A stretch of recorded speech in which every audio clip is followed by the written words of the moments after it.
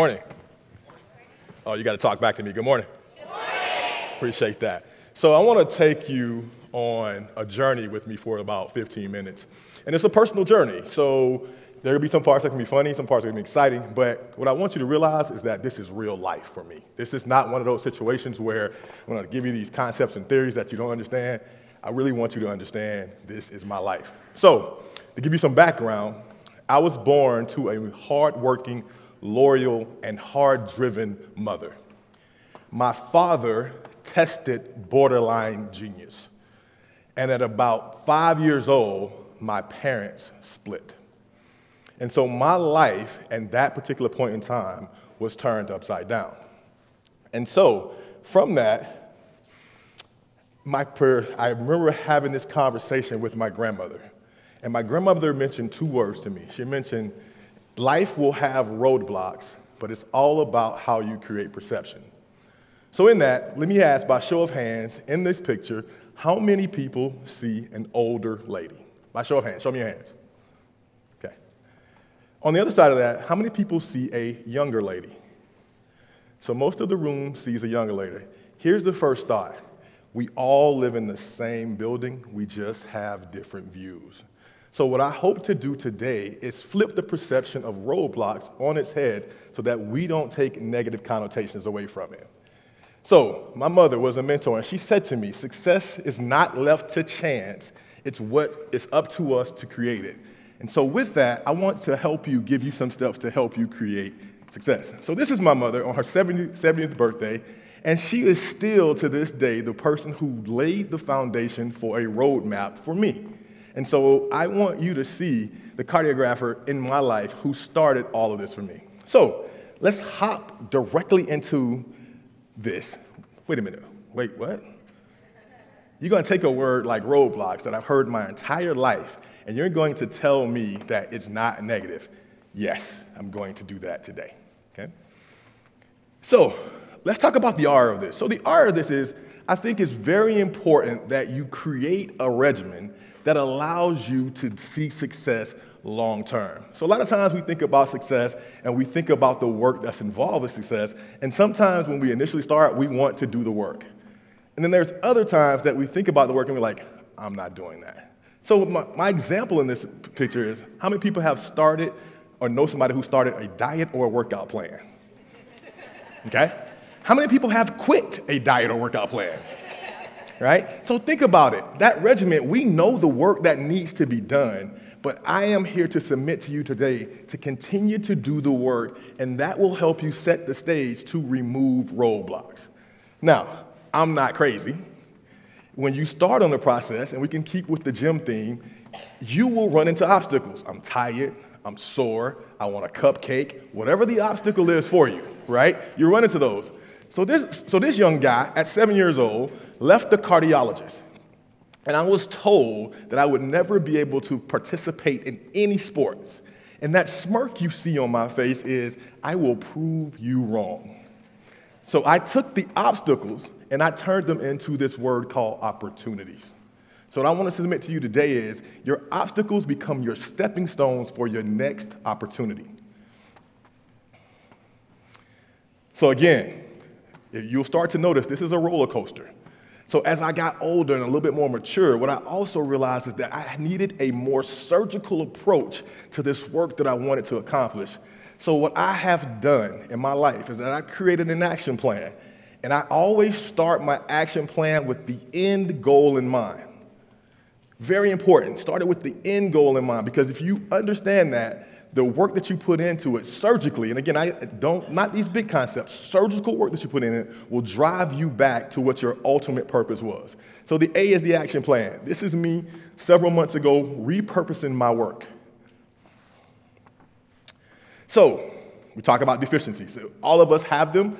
We have to embrace them. So this is my daughter 5 years ago, and I remember she said, Dad, I want to learn to shoot pool. And so I was like, okay, wait a minute, let's talk about this and what deficiencies can I help her overcome to at least help her understand the game. I should point out, she doesn't shoot pool anymore. Right? However, what I was trying to teach her was that we don't focus on deficiencies, we focus on how to make difficult situations salvageable. So that's the D in this. So before I go to the blocks section, let me back up a little bit before we get to beliefs. So we create a regimen. That's the first thing we have to do, right? We understand that there's a regimen that has to be in place to be successful. We also, because we are realistic people, understand that there will be obstacles along the way that we will have to overcome. The A in this is that we go back and we re-look at the action plan to ensure that we're on the road and we're navigating success. And then the D in this is that we understand the deficiencies, but we also understand that we can do things differently to alleviate the deficiencies. So that's the road. Now here's the part that neurologically we get stuck on, the block part. So we're all born with the belief system, and it's developed over time through your relationships, through your cultural experiences, everything that's in there, everything that's in you. So for the belief part, if you believe, if you can tell yourself that I can be successful, you have already started with a base that most people don't start with. Think of this for a second. By the time an individual is 5 years old, they've heard 5,000 no's and 1,000 yeses. So we are hardwired to believe that we can't do something. What I hope to do for you today is flip that on its head and say, here, I can do this. I know I have the time, talent to do this. My belief system will support that. Again, this roller coaster we ride on. So now we start to really think about our liabilities, right? So this happened to me for real. So last year, I was on a plane. I traveled across Montana to work. I was on a plane, and while we were on the plane, 9,000 feet in the air, the window opens. Yeah, oh my God, for sure, right? So I'm on this plane, and this window is open, and it's a liability. And it was interesting to me because my first thought was, oh, you fill in the blank. But then my second thought was, can I control this? And the answer to that question was, no, I can't. So I did two things. I'm not 10,000 feet in the air. I text my wife, who's sitting up in the audience. I said to her, I love you. Here's some important stuff you need to know. True story, by the way. I text my daughter, if I don't see you tonight, no worries. No worries, right? Because I've tried to live my life such that if I fell out, I've done everything that I could do to be successful. Now, when I landed on the ground, I kissed the Billings Airport lobby, right? But this was a liability that I learned that I could not control. So what I'm saying to you is take your focus off the things that you cannot control, spend your energy on the things that you can control, and do them hard and well. Very important, okay? And what I realized through this was when I took my focus off of what I could not control, it opened up different opportunities for me. So now let me be careful. Some of us are so laser focused that we don't use the talents that we have that's not within the focus. So let me say that again. So we're running this race, and we know we can do this thing because we're classically trained, you do one thing at a time. I would fight that theory. If there's something that will help you get to your ultimate goal, do welcome the opportunity. Don't be afraid of the opportunity. Welcome it and embrace it. So as I mentioned, my wife's in the stands, and I realized this early on. Anytime you're trying to build something, you need to have a level of continuity around you to ensure that you can be successful. So I think this is in three parts. You have to have a huge cheerleader, somebody that'll be like, absolutely. What you're doing, I will jump off a cliff for. You also need somebody on your team that will tell you no. So how many people have ever been a groupie at a concert? Don't raise your hand. Don't raise your hand. Right? Groupies won't tell you no. You need somebody who will stand with you and will tell you no. And then thirdly, you need somebody who has skin in the game yet stays objective. And so my wife has been all three of those things for me in different cycles in my life. So sometimes she plays one role really well, and we realize we have to put somebody else in to play another role. However, keeping that continuity in your life is very important when you're trying to achieve your goals. So this is what I learned. So I mentioned my wife and my daughter here today, and this was the part that I was missing because people take this for granted. We don't give each other enough grace. So as a 15-year-old daughter, pray for me. That's a whole other story, right? I learned from an early age that the level of kindness that I treat her with, I need to treat the others around me with. This part gets left out. So I highly encourage you, two things: give yourself grace and kindness, and give those who you work with the same grace and kindness. It will go much further than you would ever realize. And then lastly, when we're talking about roadblocks, the thing we want to create is a level of success. We want to have success around the things that we're doing. But here's where success gets lost.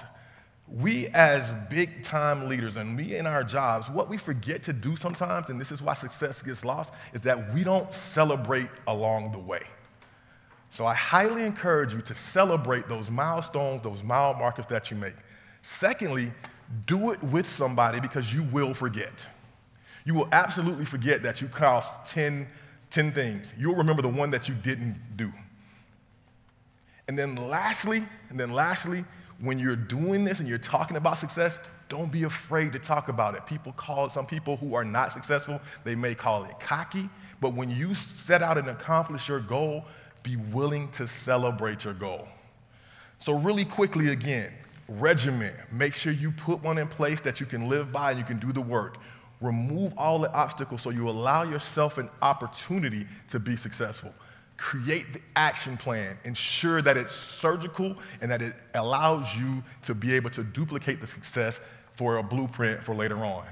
Deficiencies. Turn deficiencies on their head. Make deficiencies now your difference maker. Your belief system will control how you work, and it'll also be the foundation for the work that you continue to do. Liabilities always exist. Don't run from them. Make your liabilities, those things that you think about less, laser focus on the goal at hand. Opportunities will be created because of your focus and that you have released the liability section. You're not spending brain cells on that, okay? Have that continuity around you that keeps you focused, that cheers you on, that brings you back to reality. The K, make sure you are kind. Be kind to yourself, be kind to those around you, and you will create success. I want to leave you with one story. It is written, this is written, you can go read it, that there was a gentleman that played in the National Basketball Association that took 950 shots to win or send a game into overtime. 950 shots. Of those shots, he made 146 of those shots. This player was Michael Jeffrey Jordan. Most of us, some of us in the room, revere him as the greatest basketball player to ever pick up a basketball. He made only 15% of the winning shots. What I'm telling you is that if you remove the roadblocks and focus on the 15% and leave the 85% behind, you will create success. God bless.